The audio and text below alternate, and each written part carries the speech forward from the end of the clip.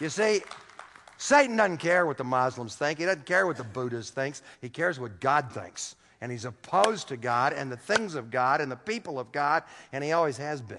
He hates Israel. He hates the church. He hates the cause of Christ. He hates the gospel message, and he will do everything he can to either oppose it or counterfeit it one way or another. Truth is fallen in the street. There is no peace. Why? Verse 16. And he saw that there was no man, and he wondered that there was no intercessor, nobody to pray, nobody to plead. Therefore, his arm brought salvation to him, and his righteousness sustained him, and he put on righteousness as a breastplate, and a helmet of salvation on his head, and he put on the garments of vengeance, and he went forth clad with zeal as his cloak. The Apostle Paul takes that right out of the Old Testament into his epistles when he describes the armor of Christian warfare. Every New Testament writer assumes the reader understands the Old Testament roots of what they're talking about. The one ultimately that comes armed in the righteousness and the power of God is none other than the Son of God. You say, how do you know that? Look at verse 20. And the Redeemer shall come from Zion and shall turn the transgression of Jacob away. Why? As for me, this is my covenant with them, saith the Lord, my spirit that is upon thee, my words that I have put in your mouth, they will not depart out of your mouth or the mouth of your seed or your seed's seed, saith the Lord, from henceforth. There is an answer coming, Isaiah says. I see him in the future. It's the Redeemer himself. He is the one, the Goel of Israel. He is the one that will fulfill these promises. Chapter 60, verse 1, arise, shine. Why? For thy light is come, and the glory of the Lord is risen upon thee. In verse 3, the Gentiles will come to your light.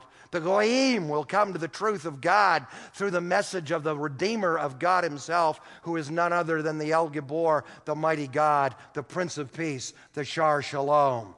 How do we know it's Jesus? Go to chapter 61, verse 1. The Spirit of the Lord God is upon me, because the Lord has anointed me to do what? Preach good tidings to the meek. He has sent me to bind up the brokenhearted, to proclaim liberty to the captives, the opening of prison to them that are bound, and to proclaim the acceptable year of the Lord. Jesus dares to stand in the synagogue of Nazareth in his hometown in Luke the 4th chapter and read that passage and declare to them, today this is fulfilled in your ears. I'm the one who is the Messiah. I am the Mashiach, the anointed one. It's all, everybody wants to talk today about, I'm getting the anointed, I'm getting the anointing, etc. You better get Jesus. He's the one who's anointed. I'm the one that's anointed, he said. I'm the one that's been sent to proclaim the year of Jubilee, to set the captives free, to cancel the debts, to unbind the burdens. But then notice the verse goes on to say, and the day of the vengeance of our God. He did not read that back in the synagogue in Nazareth.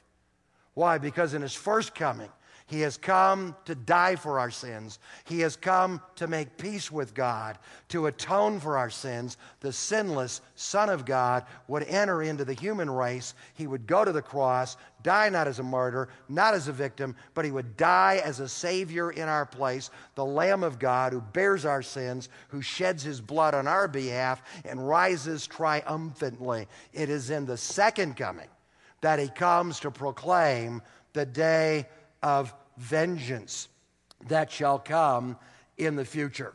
Therefore, he declares in chapter 62, verse 1, for Zion's sake, I will not hold my peace. I will not shut up. For Jerusalem's sake, I will not rest. Until what?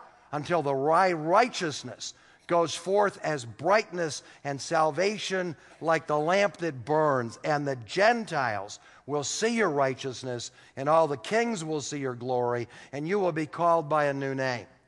I'll never give up on Jerusalem, he says, until they finally come to a relationship with me and the glory of God shines in her streets and the Gentiles are attracted to the holiness and the glory and the power of God himself through her message. And I will give her a new name in verse 4. No more will she be called forsaken or desolate, but her new name will be Hephzibah, the delight of the Lord, and Beulah land, married to the Lord himself.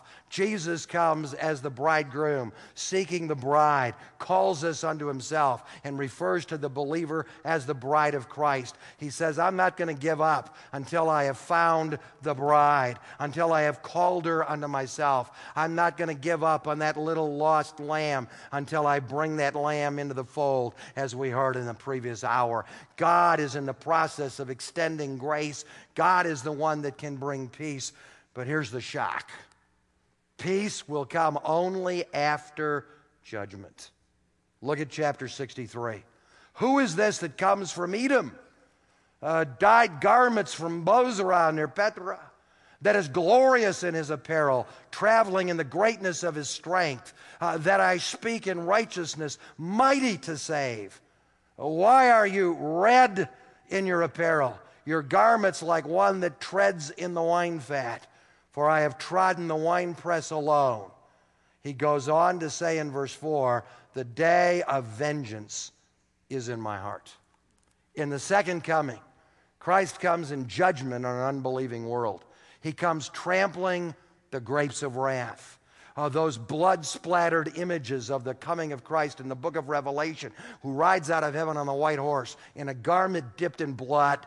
It's not his blood. It's the blood of the enemy. He's trampling over the enemy, crushing resistance finally. You say, well, that sounds awfully judgmental. Every time there's a horrible injustice that occurs in society, something inside of us says, you can't let this happen. It's got to be dealt with. The kid that went wild in the movie theater in Colorado and shot everybody. You can't let him get away with this. Deal with this. That's an injustice that was done. And justice cries out for what? Judgment. We're in a society that is so spiritually and morally bankrupt and upside down when you have a culture in which there are no absolute values. The only value left is tolerance. Tolerate everything and anything.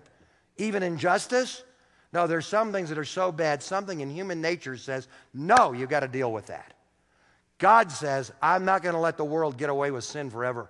I'm not going to let them get away with rebellion forever. I'm not going to let them get away with war forever. Oh, I'll bring peace. I'll bring it through the person of Christ.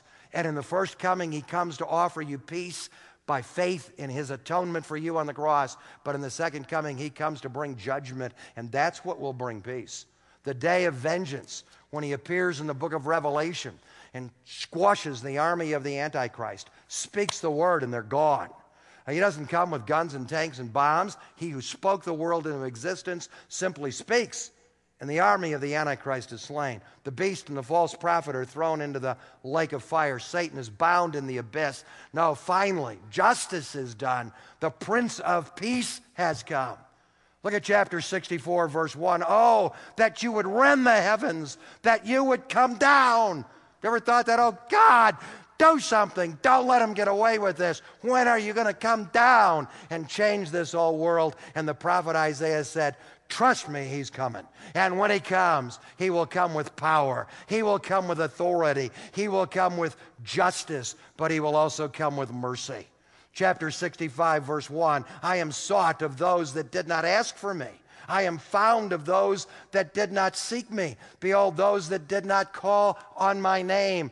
The Gentiles will come to faith. I will call them into the family of God. They will no longer be the Goyim, but the Ami, the people of God. And he builds crescendo after crescendo in this passage. And when you come to the 66th chapter, you have that incredible verse that takes you into the eschatological future. And he says in chapter 66, verse 8, who has heard of such a thing? Who has seen such things? Shall the earth be made to bring forth in one day? Shall a nation be born at once?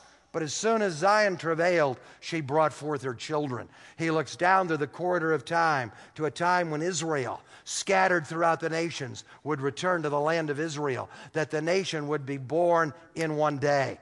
That did not happen in Joshua's conquest. That did not happen when they returned from the Babylonian captivity. That only happened in May of 1948, when the nation of Israel in one day was born at once as a nation by a declaration of independence. Isaiah saw it in advance. And he goes on to say, I'll call you from the east and the north and the west and the south. I'll gather them again into my glorious land. Why am I going to do that? What are you trying to accomplish? The end of verse 19. I will declare my glory among the Gentiles. Verse 20, and they will bring your brethren as an offering unto the Lord out of all the nations, unto the holy mountain of Jerusalem. And he goes on to proclaim a time of the millennial kingdom, of the millennial blessing. And then he looks even beyond that in verse 22, to the new heavens and to the new earth. And the whole book in these closing chapters builds one wave after another after another. If you read it without stopping, you're caught up in this crescendo. Hinene! Here I am. Send me. The end of the book. Hinene. Here I am, God says. I will come. Behold your God, the Redeemer, the El Gibor, the Emmanuel, the God with us, the Shar Shalom, the Prince of Peace. And then the book of Isaiah ends with probably the most shocking, the most difficult verse in all of the Bible. So difficult, so tough, you may have never heard a sermon on it. Look at that last verse of chapter 66. He looks down into the future and says, all the believers will come and worship me. And they'll go forth and they'll look on the carcasses of the men that have transgressed against me. And their worm will not die, and their fire will not be quenched, and they will be an abhorring to all flesh. He reminds you that there are two choices: God's way, man's way. There are two destinies, heaven and hell. There are those that will not be in heaven, lost for all eternity. You say, man, I don't want that to be me. What do I have to do to get in? There's nothing you can do. You can't get in. You can't work your way. You can't buy your way. You can't suffer your way. There are people throughout the world that try to beat themselves bloody thinking that'll make God happy. No, it won't. People in the Old Testament world, Canaanite pagans did that. And Elijah the prophet told them, you're wasting your time. You can't work your way by good works. Isaiah himself said, what? Your good works are like filthy rags. They're not enough. You say, well, if the best that I can do is not enough, what's good enough? The suffering servant who goes to the cross, who bears your sin, who dies in your place. If the Lamb of God and his substitution is not enough, if the violent death of the sinless Son of God is not enough to pay for your sins, nothing is. If he is not the Savior, there is no Savior. If that is not grace, there is no grace. If that is not salvation, there is no salvation. But hallelujah, the message of the prophet Isaiah is, El Gibor is coming, the mighty God. Judah, open your heart and see him. He will come to your rescue. He is Emmanuel. He is God with us. He'll suffer like a suffering servant. He'll rise like a triumphant king. He'll trample the enemy into submission, and he will reign and rule as king. And every knee will bow, and every tongue will confess that Jesus Christ is Lord, to the glory of God the Father. And then you'll have world peace.